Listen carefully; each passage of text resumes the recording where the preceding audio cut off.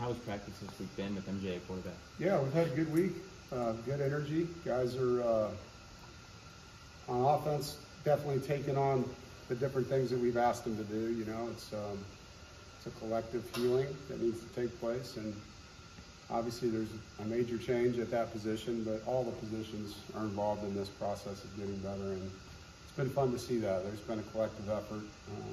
MJ does a great job from an energy standpoint of encouraging people. He always has. But the guys around him understand they've got to pick up their play for the quarterback as well.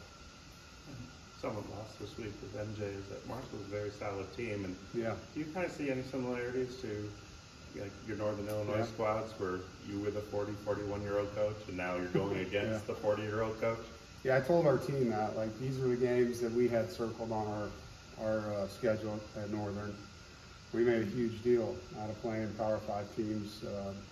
Kids on our team were slighted in recruiting. That's how we talked to them. Nobody wanted you on that roster. No one recruited you on that roster. And so we know, I've spoken to them about it, and we're going to get Marshall's best. You can point to the wins they've already had with Virginia Tech, last year with Notre Dame. So, and then just the history of us playing them. When I was there, I don't remember how many years ago it was, but we went down 13-3, 20-10, and then had to come back to win the game. So we know, our team knows, that we're playing a good football team, and they're well coached. They've got good players, and they'll come in here ready to play. What is the biggest thing defensively when you look at them trying to maybe run first on offense?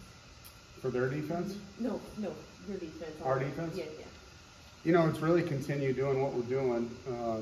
We've played really well stopping the run. We've been excellent on third down, and I think the area that when you play Marshall, explosive plays, they've got some dynamic guys after the catch. Their quarterbacks are really good athletes, so scrambling around, our guys got to be disciplined in coverage. If he does break the pocket and not let people get behind us, that's hurt us this year a couple times. But, I think it's just a continuation, and our tackling in this game will be really, really important because there will be space plays.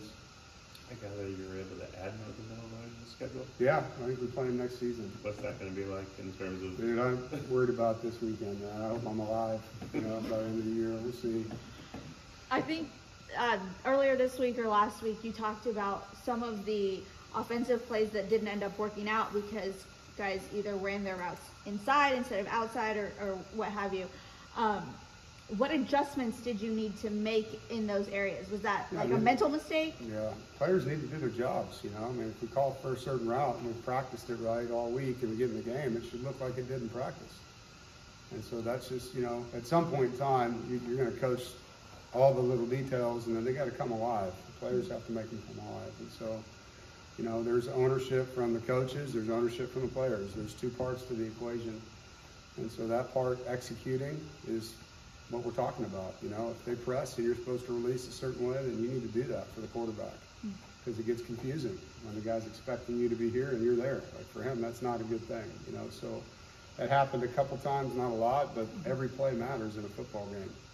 Part of that ownership, not having penalties that really put you guys not staying on track. Yeah. So there's multiple kind of penalties. There's pre-snap focus penalties, and we've had our share of those, not as many as we had in the past. The offensive holding penalties have been a problem, and so that's technique. Sometimes the refs call it more than other refs, per game. Some guys let you get away with more, and that's a player's responsibility to understand. These guys are calling it tight, and I got to keep my hands inside, and if the guy's getting away, I can't pull on him, and a player has to understand that. That's part of the game of football. It's no different than basketball. You get in some games and they can play more physical than other games. You got to understand how to adjust within the game. Obviously, we're not coaching guys to do that, but that is part of the game, and we've got to grow in that area. It's been a year since MJ's played in a game, but what's maybe the biggest area of growth you see for him? I think what he's been through to this point has been really good for him. I think being able to kind of take a breath coming off the injury and learn and absorb and mature and understand how important every little thing is. He's preparing now like a vet. Whereas last year's like, oh my God, I'm in. And he went in and did some good things, and then he went in and didn't do some good things. And I think he's learned a lot through the process. He's matured, which is what you would expect from a second-year player. And he's just been so supportive in the role that he had. And I think because of that, the respect, not just from coaches and teammates, but the relationship that he and Brennan have is unique. You know, it's really special to see how those guys support each other. Speaking of that relationship, how significant is it to have such a good bond between those two? Yeah, I think, you know, in every position group, you want your room to be, we say we're all brothers, right? But you want those guys to have each other's backs. And I think when you're in the same room, there's a different pressure that comes with each group, you know, like you play quarterback, it's different. It is. And so the guys in that room got to have your back. And they got to be, you know, there to cheer you up. They got to be there to help you through it and understand, because like for MJ, he's played, he understands what that pressure feels like and what Brennan was going through in that moment. He understands how hard that was for him, and so he's been a great teammate. And I know Brennan's excited for MJ. He told the offense they need to go play their butts off for him, which was a huge moment, you know, from a character and leadership standpoint. To see that from Brennan, I mean that one was, to hear that he did that was a huge thing. Earlier, you kind of knew that Plummer was not the most mobile guy. Right.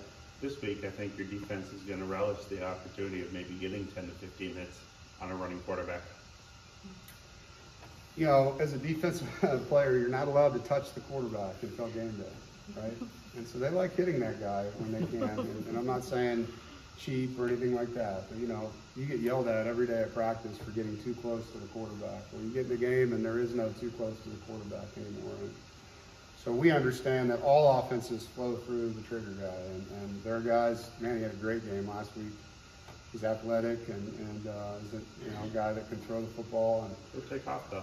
oh yeah, I mean he's a state champion hurdler and he's a good athlete. So each week it's a different challenge on defense, and I know our guys will be excited about this one.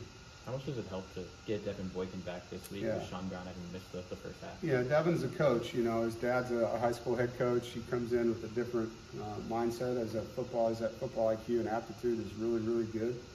He's a communicator. And so having him out there, I think, is just for all the guys. He's a glue guy in the back end. He can direct traffic. He can play all three positions, nickel, strong, and free. So he gives us flexibility in our package that way. And so we're excited to have him back. You know, getting Rock back 2 weeks ago, getting him back, Dylan McMahon back. Like, we're starting to see some progress in our health, which is the right time to do that. When it comes to Sean Brown and that appeal process, do you get an explanation at all of that for now? Yeah, no, they talked us through it, and as a defenseless player, Sean's head was down. If there's any contact to the neck and the head, then they're going to call targeting, and as much as we all thought it was a great play, because it was, his head was down, and so that was the ruling. And I'm not going to say I like that rule, I don't, but that is the rule, and so that's the decision that was made, and I support it. Coach, you talked about wanting a spark out of your offense. Yeah. That's part of the reason you made the QB change. Is that something you can see in practice? Was there more of a spark? Yeah. No, I think MJ did a great job coming in and understanding what we need. You know, we needed to galvanize the guys. Each group has their piece in this thing. Offensively, each position group has been challenged to do their job and help the quarterback and play what we call 11-man football. Just each guy, you know, in harmony playing together. And the synchronicity of the sport, when it flows the right way, you saw it on defense a week ago. It's just guys working together and making it look really good, you know. And we can have the same thing on offense, and we've seen spurts of it. But that's where we want to be. You know, we want to be a four-phase team: offense, defense, special teams, and then our sideline energy. And so that piece that we're missing is definitely prevalent in practice this week and how they went out there and went about their work. Would you say that the most important pieces is that offensive line, because you got some guys in there and everything? Yeah, I think everything on offense, the functionality of an offense, if you block better, each play looks better, okay? The quarterback has more time to throw. The receiver has a better opportunity to get open, right? The running back has a bigger hole to run the ball through. It all starts with that. And so when those guys can function 5 as 1 in that group, and then you tie the tight ends in sometimes to the blocking schemes, it helps everybody. It does. And so having Dylan back in the middle will help that. Cooper now moving to guard so he can take the experiences he had at center, but Dylan now telling, you know, the protections. He doesn't have that mental piece now. He can just play. I think you're going to see a different group. Everybody.